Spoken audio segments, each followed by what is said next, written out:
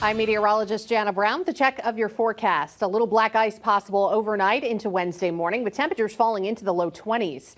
Wednesday will start off with a little bit of sunshine, but definitely a lot of patchy clouds still around. Temperatures rising back above freezing before noon. Then in the afternoon, skies turn cloudy, overcast, and we'll be watching a warm front coming in from the west. That'll bring a chance for a couple of rain showers by the late afternoon, early evening.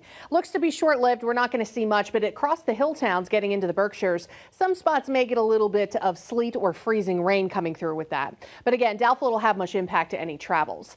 We'll have a cold front coming through Thursday morning with another round of rain early. Then we'll get some partial clearing in the afternoon, turning mild and breezy. Temperatures in the valley could approach upper 40s.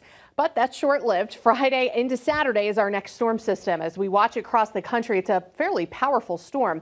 As it arrives for us, though, still uncertain as to what kind of winter weather it brings. It looks like it might be some snow, a little bit of an icy mix, and then changing to rain, possibly wrapping up as snow on Saturday. Then it looks breezy and drier for Sunday and Monday, and a quiet week will follow. Stay with Western Mass News on air, online, and on our app throughout the day for breaking news, weather, and exclusive content.